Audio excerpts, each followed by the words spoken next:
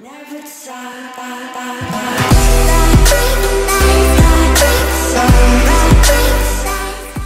guys, it's Soooooooooooo here, and today I've got a tutorial video for you guys. Haven't made one of these in a while, so here it is. And a bunch of you guys have been asking for this one, since, well, apparently not many of you know how to actually edit an intro template. So yeah, and I thought I guess it's about time that I make one since I posted so many templates. So here we go. So to start it off, what you do is you go to the description of any video and you download that person's intro template. And when you download the template, you get, most of the time you get a file that looks like this. And what this is a zipped file. You need either WinRAR or 7-zip to unzip the file and actually get into the contents.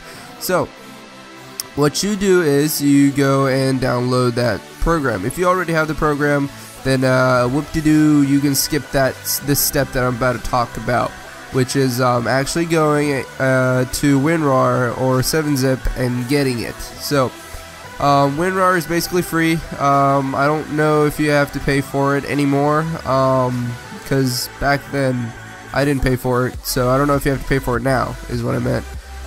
So what you do is you go to WinRAR. You can search up on Google. It's pretty easy to find.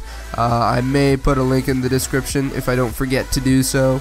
So yeah, what you do is once you have WinRAR, you right click this and you click extract to Soooooooooooo effects or whatever the name of the template file is, and you click that. I already have it, so I'm gonna exit that, and that file is right here. So you get something that looks like this, and oh yeah, for the sake of the video, I'm using the 500 sub intro template that I made because it has a bunch of stuff in there that my newest template that doesn't really have. So what you do is what you have is you have this this folder thing that you get, and you can easily open that because it's a normal folder. It's unzipped and everything. So in this, you have a bunch of stuff. You've got your instructions, your preview, the actual stuff, the mats, and all that. I'll get to all that, but instructions need to read, and please read the instructions, because some people's instructions, they don't really show you anything, but mine actually does, like the font and which one to render and what's the actual final product, and all this, and what plugins you need to install before actually doing the or actually before editing the intro template itself, and to install the materials. So if you want the intro to look exactly like the preview that I've provided, then you need to install all these plugins and install the materials that I provided and do the fonts and stuff. So read through all this, yeah, most people provide the instructions for a reason. You guys should read through these if you actually want to make it exactly like the way you want it to be, you know what I mean. Okay, so you exit out of that. Next thing you want to do is install the mats. Most people provide the mats. Some provide the mats within the Cinema 4D document. So what you do is for the mats, you open up your Cinema 4D file, which I have right here. Your Cinema 4D file, you can find that in your Windows C drive and under Maxon. Well, I just have mine pulled out onto my desktop. So what you do is you go into your Cinema 4D file. I have R17. You go in, click library, you click browser, and then you just drag and drop this into that. I'm not dragging and drop it into this because I already have it in there somewhere. I have a bunch of stuff. So yeah, you exit out of that. And now you actually start editing the thing. You click the Cinema 4D document itself. That way you can edit your name and stuff, you know. My computer's kind of slow right now, so it's taking a little bit.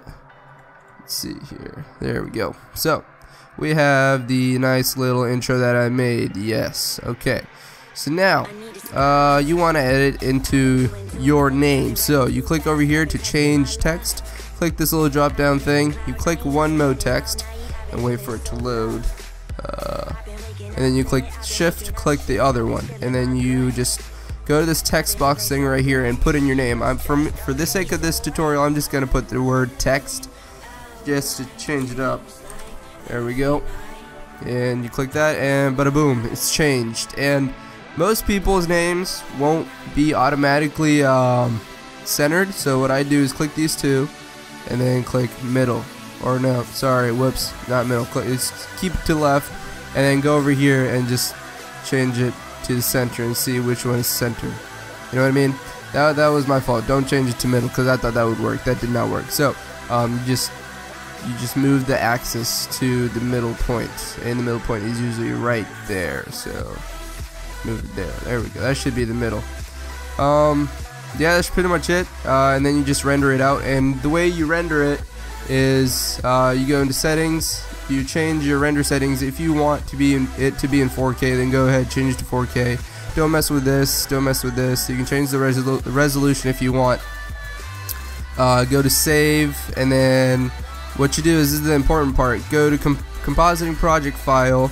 Click on all these. Don't click include timeline marker if you don't want the little lines that come with Cinema 4D into After Effects. So you click save project file, and you go desktop. You create a new folder and save it into that. That would be your .aec file.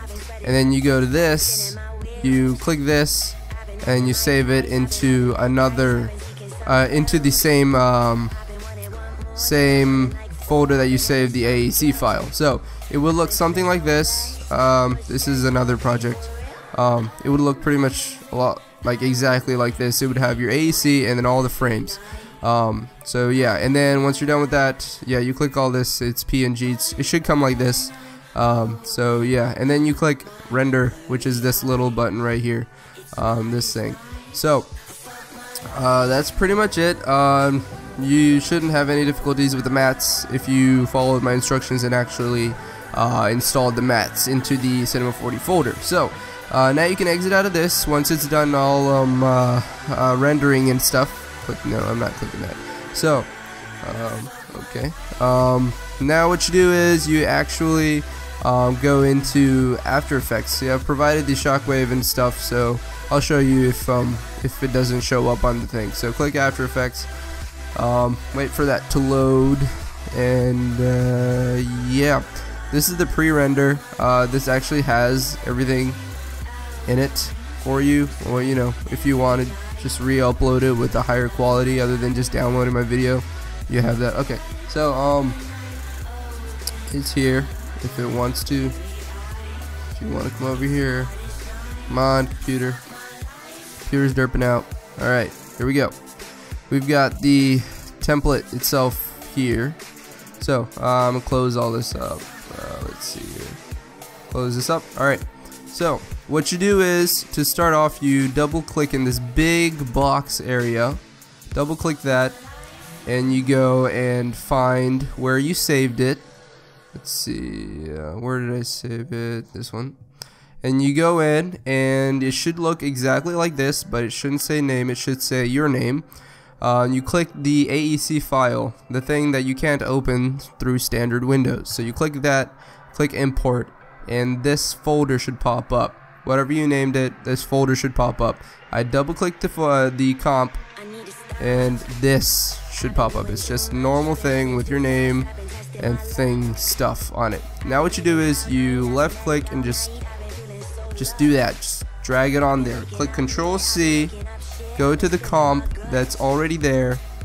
Go click this existing frame, existing PNG sequence, and click Control V. And these two are the new ones, these two are the old ones. Click the old ones and click delete. That's all you do, and you've got your intro. Bada boom, it's done. For some people, this song and another free shockwave might be like this weird error type thing, bar thing that pops up. What you do is you just double click that, or for me, I can't really double click it. But what you do is you double click that, and then you'd go replace footage file, and then you find that file which is included in the folder that you extracted. So that's pretty much it. You've made the intro. There's really nothing else to it. You just click render. Where is it? Okay, yeah, to render it, you click render this comp, which is this folder. It says it right there, render this comp. You go click that comp, click composition at the top, click add to render queue, and then I'm just gonna let this load. This is being annoying. That's why. There we go. Come on. There we go. Okay. Now you click best settings. Change your settings if you want. If you want it to be in wireframe quality, then go for it. I'm not judging you. You click OK. Go to lossless. I change it to QuickTime if you have QuickTime. If you don't have QuickTime, please, I recommend you download that because it's really the smaller file sizes, so it's good. It's good. Click OK, and then you click this output to, and then you save it to wherever you want to save. And then you just click render, and you've got your intro, and you'll have preview. You'll have what it looks like, the preview, and I'd play it. I guess I'll play it. It's over here. Okay. It's kind of loud. Okay. I'll cut that in footage. Okay. Okay. Alright, so that's pretty much it. Yeah. Thank you guys so much for watching. If you have any other questions, please comment down below. And yeah, that's pretty much it. Thank you guys so much for watching. Subscribe, like, and all that stuff. That's cool. Alright, see you guys. Peace.